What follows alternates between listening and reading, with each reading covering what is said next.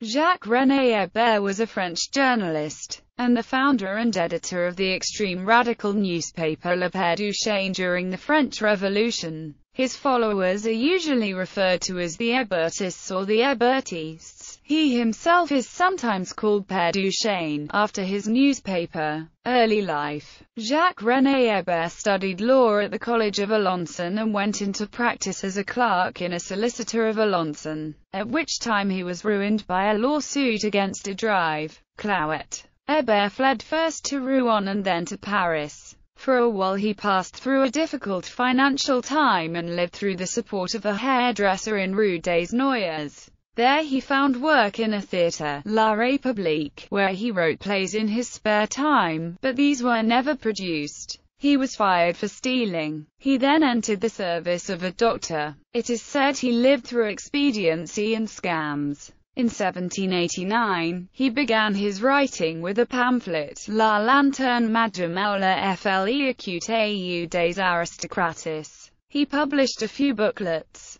In 1790, he attracted attention through a pamphlet he published, and became a prominent member of the Club of the Cordeliers in 1791. Père du Chêne. Hébert's influence was mainly due to his articles in his journal, Le Père du Chêne, which appeared from 1790 to 1794. The first publication of Le Père du Chêne occurred in September 1790 and opened a new period in his life. His polemical articles were written with wit, but were also violent and abusive, and purposely couched in foul language in order to appeal to the sans-culottes. Street hawkers would yell, Il est bougamment en colère aujourd'hui le Père du Chêne. They were written in first-person narrative style from Père Duchen's point of view, and often contained fictitious accounts of conversations between the character and the French monarchy or government officials. Père Duchen's appearance as a bristly old man with pipe and liberty cap contrasted sharply against the crown and aristocracy's formal attire. This enabled the general population of France to more easily relate to the character, giving his words increased strength. Initially, from 1790 to 1791, Le Père du Chêne supported a constitutional monarchy and was even favorable towards King Louis XVI and the opinions of the Marquis de Lafayette. His violent attacks of the period were aimed at Jean-Séphrine Maury, a great defender of papal authority and the main opponent of the civil constitution of the clergy. With the king's failed flight to Varennes, his tone significantly hardened. Starting in 1792, the Paris Commune and the ministers of war Jean-Nicolas Paccard and, later, Jean-Baptiste Noll-Bouchotte bought several thousand copies of Le Père du Chêne which were distributed free to the public and troops. Knowing that the Queen was an easy target for ridicule after the diamond necklace affair, she became a consistent target in the paper. He referred to Marie Antoinette as Madame Veto, and addressed Louis XVI as a drunken and lazy, a cuckolded pig. His venomous attacks on Marie Antoinette were not entirely out of hatred for the Queen, at least not initially. Originally, Hébert was trying to not only educate his readers who she was but simultaneously awaken her to how she was viewed by the French public. Many of the conversations that Père du Chêne carries with her in the newspaper are attempts at either showcasing her supposed nymphomania or attempts to beg her to reconcile her wicked ways. Revolutionary role. On the 17th of July 1791, Hébert was at the Champ de Mars to sign a petition to demand the removal of King Louis XVI and was involved with the subsequent Champ de Mars massacre by troops under Lafayette. This put him in the revolutionary mindset, and the Le Père du Chêne adopted a sloppier style to better appeal to the masses. Le Père du Chêne began to attack Lafayette, Mirabeau, and Bailly. Following Louis's failed flight to Varennes, he began to attack both Louis and Pope Pius VI as well. Hébert met his future wife Marie Gopal, a 37-year-old former nun who had left convent life at the Sisters of Providence convent at Rue Saint-Honoré. Marie's passport from this time shows regular use. They married on 7 February 1792, and had a daughter, Virginia Cyprienne Hébert. During this time, Hébert had a luxurious, bourgeois life. He entertained Jean-Nicolas Paccard, the mayor of Paris and minister of war, for weeks, as well as other influential men, and liked to dress elegantly and surround himself with beautiful objects as beautiful tapestries, an attitude that can be contrasted to that of Pierre Gaspard Chaumette. Where he got the financial resources to support his lifestyle is unclear. However, there are Jean-Nicolas Paccard's commissions to print thousands of issues of Le Père Duchesne and his relationship to Delaunay d'Angers, mistress and wife of Andrés Maria de Guzman. As a member of Cordelia's club, he had a seat in the revolutionary Paris Commune, where on the 9th and 10th of August, 1792 he was sent to the Bonne Nouvelle section of Paris. As a public journalist, he supported the September massacres. On the 22nd of December 1792, he was appointed the second substitute of the procureur of the Commune, and through to August 1793 supported the attacks against the Girondin faction. In April-May 1793 he, along with Marat and others, violently attacked Girondins. In February 1793, he voted with fellow bourgeois Hébertists against the Maximum Price Act, a price ceiling on grain, on the grounds it would cause hoarding and stir resentment. On 20 May 1793 the moderate majority of the National Convention formed the Special Commission of 12, which was designed to investigate and prosecute conspirators. At the urging of the 12 on 24 May 1793 he was arrested. However, Hébert had been warned in time, and, with the support of the sans-culottes,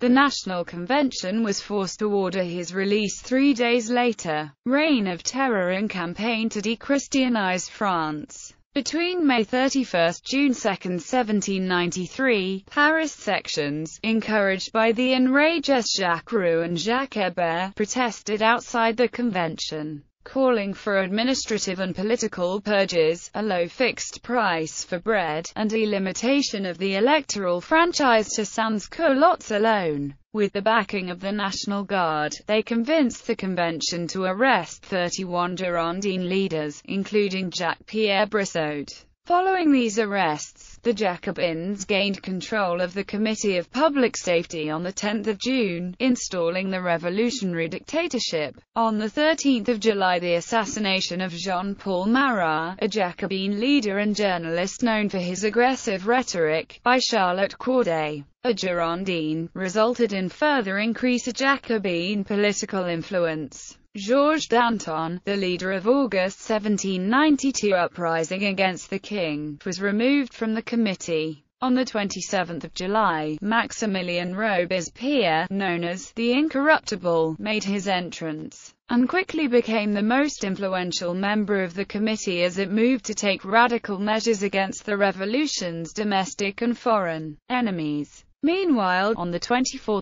June, the convention adopted the first republican constitution of France, the French Constitution of 1793. It was ratified by public referendum, but never put into force. Like other laws, it was indefinitely suspended by the decree of October that the government of France would be revolutionary until the peace. The eventual constitution under the Directory was quite different. Facing local revolts, foreign invasions and riots in both the east and west of the country, the most urgent government business was the war. On 17 August, the convention voted for general conscription, the levée en masse, which mobilized all citizens to serve as soldiers or suppliers in the war effort.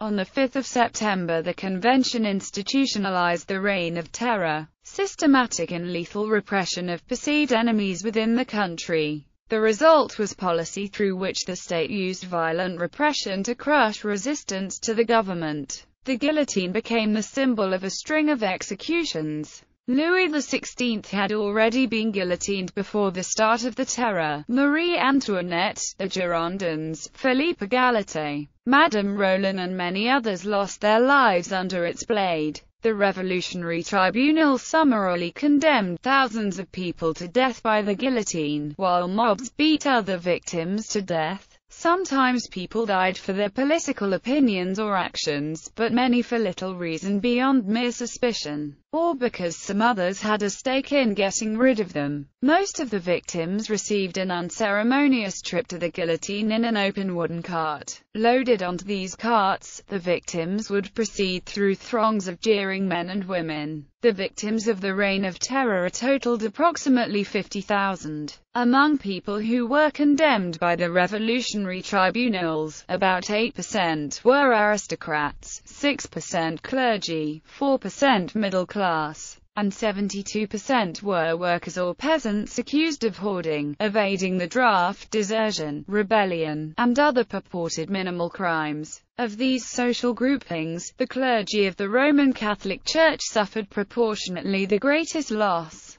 Another anti-clerical uprising was made possible by the installment of the revolutionary calendar on October 24. Against Robespierre's concepts of deism and virtue, Hébert's atheist movement initiated a religious campaign in order to de-Christianize society. The program of de-Christianization waged against Catholicism, and eventually against all forms of Christianity, included the deportation of clergy and the condemnation of many of them to death, the closing of churches, the institution of revolutionary and civic cults, the large-scale destruction of religious monuments, the outlawing of public and private worship and religious education, forced marriages of the clergy and forced abjurement of their priesthood. The enactment of a law on 21 October 1793 made all suspected priests and all persons who harbored them liable to death on sight. The climax was reached with the celebration of the goddess Reason in Notre Dame Cathedral on 10 November. Because dissent was now regarded as counter-revolutionary,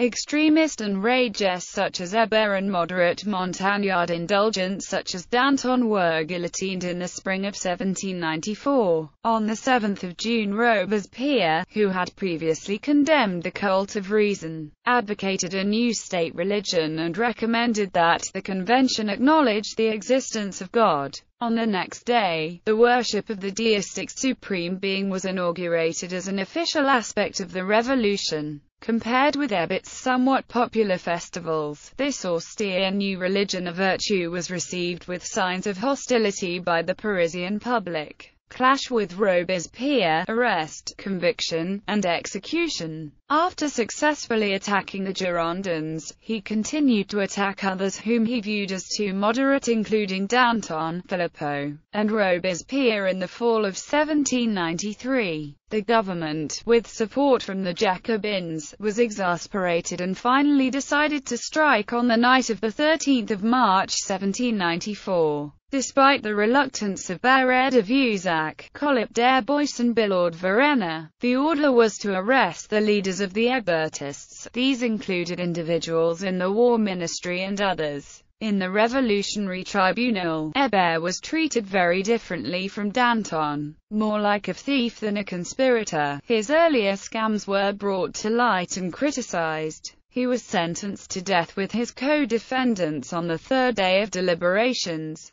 Their execution by guillotine took place on 24 March 1794. Hébert's executioners amused the crowd by adjusting the guillotine so that its blade stopped inches above his neck. Only on the fourth attempt was the execution carried out.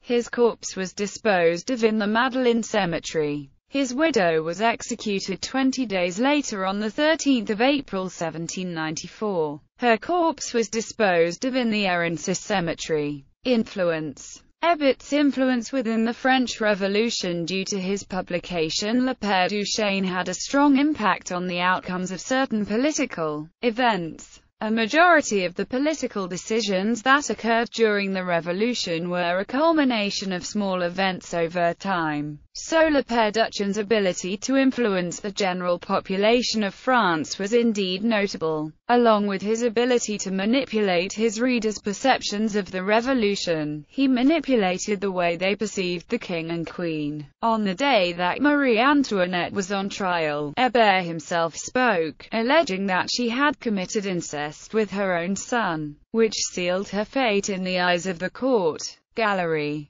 Illustration from the Père Duchesne Broadsides. A letter by Jacques Hébert to citizen Pierre-François Palloy.